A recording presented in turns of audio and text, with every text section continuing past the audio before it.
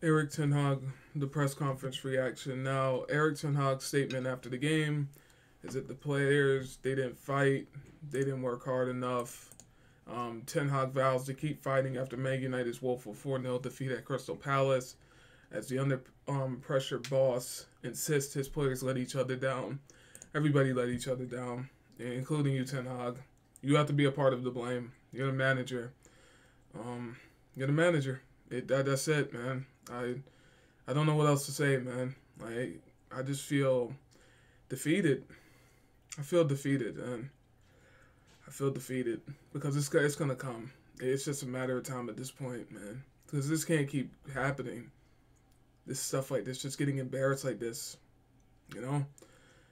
It's just at the point now where it's just not even enjoyable anymore, and it really isn't, man. And it's killing me inside, man. And I don't enjoy it, man, at all. I really don't. This team, man, I don't know what the deal is. It's just the players aren't fighting for each other, but the manager isn't fighting either. And I know what it's gonna be. The manager's gonna probably make them run laps or watch the game over again and all this stuff, dog. You should be running laps too. You should be doing push-ups too. Everybody, assistant coaches, all of them. They're all a part of this. This is a team effort, you know? This is not just a one-man thing, or not a one-man thing, or it's just on the players. No, you have to take accountability as well, you know? Jadon Sancho didn't apologize. He went to Borussia Dortmund, bounced, and look how good he's playing now. He's still on his square. He didn't apologize, man, and kudos to him. I can't, honestly, I see why. I can't blame him, and it seems like he was right. You know, now he's at Borussia Dortmund balling out. They're one step into a Champions League final, the trophy we've been trying to win. He's 3 games away from winning that trophy. And where are we at? 8th place. Hoping for an FA Cup final against Man City.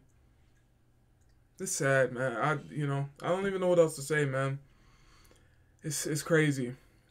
It's sad, man. Y'all let me know what y'all think down below, man. I just don't know what else to say. It's sad.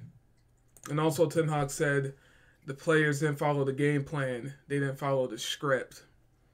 I mean, what game plan, what script is he talking about? The game plan, the script, or whatever was garbage.